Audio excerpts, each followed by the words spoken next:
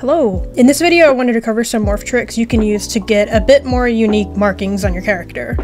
Both fortunately and unfortunately, most morph glitches have been patched, however here are some that are more so unintentional features rather than glitches.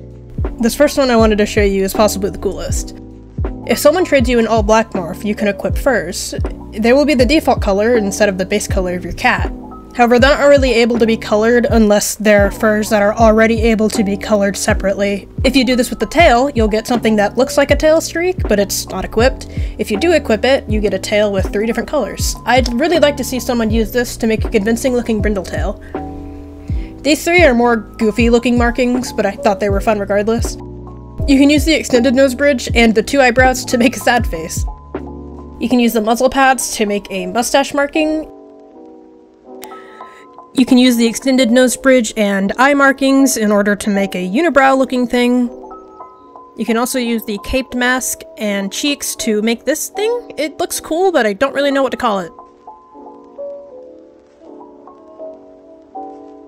And you can use the extended nose bridge and closed eyes to make sunglasses.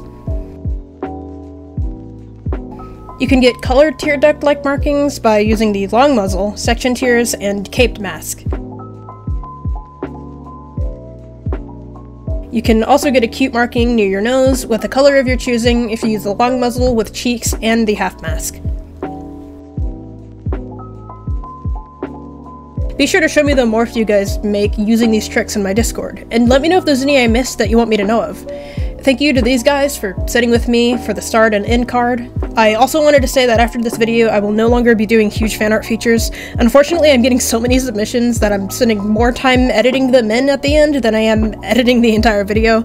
I'll do one fan art at the end of videos that's gotten the most reactions in the fan art channel on my Discord, so for now you can see this birthday gift I got from Bacon Bits a month ago.